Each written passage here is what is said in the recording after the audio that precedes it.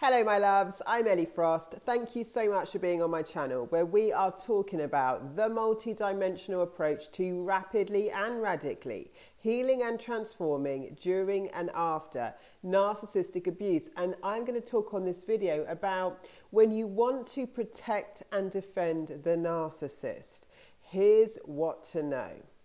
It's quite interesting to me recently because when you know who these people are, you know who they are, and you can see the game.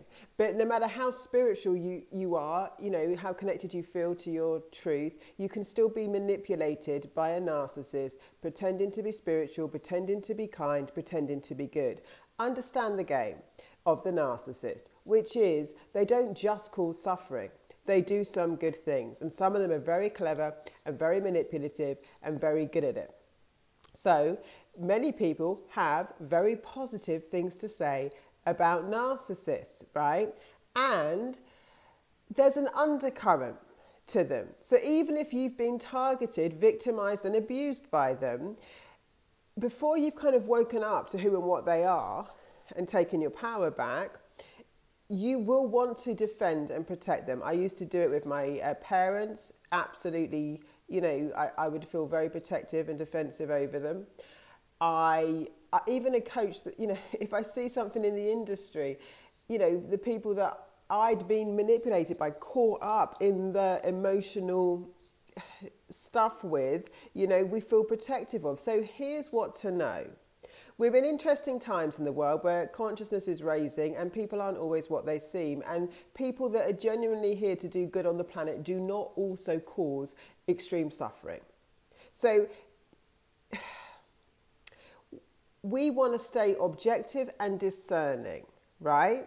When you have a very strong feeling to protect and defend someone, especially someone you don't really know. What was fascinating to me studying narcissists, narcissistic abuse, their webs, their lies, and the people that they have around them, the enablers, flying monkeys, you know, people who support their illusion, is even when they don't know the narcissist very well, those people will feel very defensive. Why? Because the undercurrent of the narcissist victim story, the narcissist paints themselves as a vulnerable person who isn't really the puppet master orchestrating the whole show.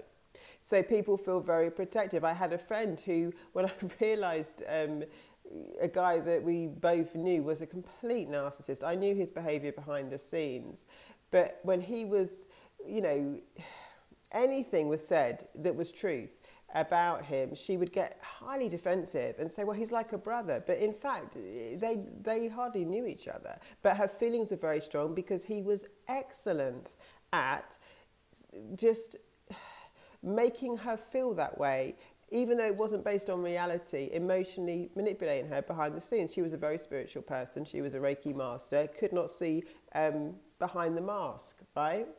So your strong feelings to some people, especially if you've felt connected on trauma to them, might be part of what they're manipulating in you, right? Might not. It's not to be scared of people. It's to actually see what's true. So the first thing is to be discerning and objective, right? And objective. When we want to defend and protect someone, we don't tend to take an objective view. We don't tend to look at facts, think it through, and actually consider things. We tend to just react because we're emotionally charged, which is everything the narcissist wants you to do. Seeing this narcissist recently in the public eye, you know, they got exposed, right? Factually, they got exposed, filmed for what they did. But their spin-off story, their smear campaign is, oh, all that the people that did that are against me. Yeah, they're just trying to shame me, but distracting us from looking at their behaviour, because their behaviour is plain as day. Their behaviour is plain as day, but their illusion, their projection is, don't look at me, I'm being targeted, I'm the victim, this is the narcissist, and they're causing a smear campaign, trying to discredit the people who just did their job, right? And everything that narcissist is saying in their defence isn't an argument to discount and discredit their actual behaviour, which remains factual. The behaviour remains factual, you see. Whether they say, well, it's been dragged out of proportion, presented in a way to target me. Their behaviour was their behaviour, full stop. What they're doing is a smear campaign, but many people love that person. Why? Because they've been doing it for years. They know exactly how to create followers, fans. It's like a cult mentality. People that love them, yeah? And on the other side, they know how to capitalise on people's pain, which they do as well, and they've been exposed for. But of course, they're in the middle of a spear campaign, which is activating a lot of people's defence and protection that have had a different experience with them, right? This is why when you've been abused as a child and people know your parents as someone else, they will think that you're making it up, right? This is why these cycles are very hard, very, very hard to break. And the worst manipulators are the ones that not only exploit your emotions, they exploit your spirituality, your values, your beliefs, what you stand for, and they represent that. So look for, is this person demonstrating like contempt for other people, superiority over them? Are they taking accountability for their behaviour? Because if you said to me, you know, I've talked about it, people in my groups do, they can vouch for it. I don't like this or this isn't working. I take accountability for it. I don't just blame you and say, you're targeting me. You're trying to destroy me, right? You have to do what I say. I consider it. I have boundaries, but I explain them. I take accountability. It's different, right? I don't have a God complex, and I don't have dramatically different results with people. Some people saying I had a great experience, other people saying, you know, something completely different. They traumatized me. Never, never. There shouldn't be that much. You know, yes, some people might give you better reviews than others, but there shouldn't be this dramatic shift. But some people, you know, have a good experience, and other people have a very, very dark experience with you. That's a red flag. So discernment, right? Know that your need to defend and protect someone, if it's strong, even if you know that you don't know that well, right? When you really think about it, you might have seen them at work a few times. They might have been someone you followed online for a long time, but you don't know them that well. Use your discernment. Come out of the emotional hook, because you will not realise how much you have been manipulated. If you're dealing with narcissists, in everything they do, subtly, over time. This is how it works. It's not to be afraid. It's to be ahead of the game. It's to not be as reactive, to sit back. I always talk about the pause and create a pause. It's not to think the worst in people, but it's certainly not to give them the benefit of the doubt before they've earned it either. It's to be highly objective, to have hold of yourself, right? Now, as soon as someone has created some kind of relationship with you, especially when it comes to in a time when you felt pain, right? You may have a bond to them that's a trauma bond, if you shared trauma, that kind of stuff. So you've got to be discerning. You've got to be real, and you haven't got to, but in order to be awake in this, we've got to be much more discerning than that.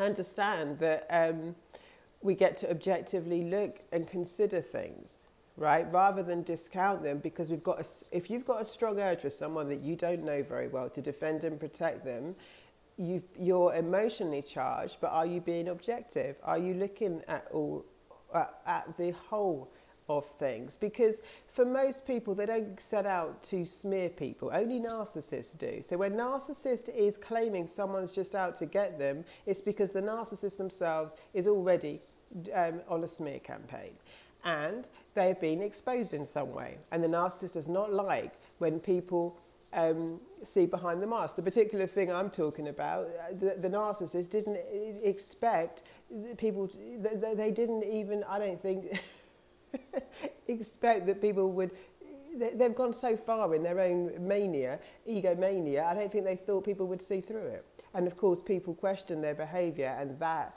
is when a narcissist starts going down their next sequence of completely discrediting the people that have just exposed them and told the truth, which is why it's so difficult. You can't believe every whistleblower, right? We have to think for ourselves. Some people have got bad intentions. So how do we make sense of this world? We're objective, we're discerning. We know when we're feeling good. We know when someone is actually taking us to a more positive, expansive vibration. And if it feels a bit like cult mentality, if it feels like fear-based, if it feels like you've got to do this or else you're going to die. Anything fear-based is an illusion and actually evoking the wrong emotions in you. I don't tell people if you know, I don't fear people into their own sovereignty and salvation to some extent. You know what I mean? If you're doing something out of superstition, if you're doing it out of fear, I teach people all the time in my groups when we talk about energy protections and things like that. If it feels expansive to you, do it.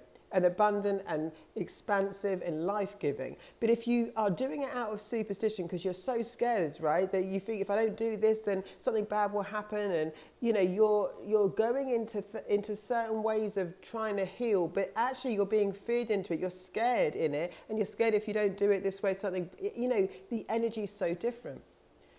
And anything fear-based is a red flag. You shouldn't be feared into your healing. You shouldn't be feared into believing someone. And, you know, you definitely shouldn't be re-traumatized in healing trauma. So stay objective. We're at a time in the world where lots of things are going to be shown. We're going through a whole paradigm shift right now. And as, you know, as we elevate consciousness on the planet, lots of things will be brought to light. So it's not about being scared. It's not about being suspicious. It's about seeing things for what they are, no matter even if you have a strong emotion. We've all had strong emotions towards our abusers, and don't have any doubt that a lot of them are in the public eye. Lots of love, guys. I'll speak to you soon.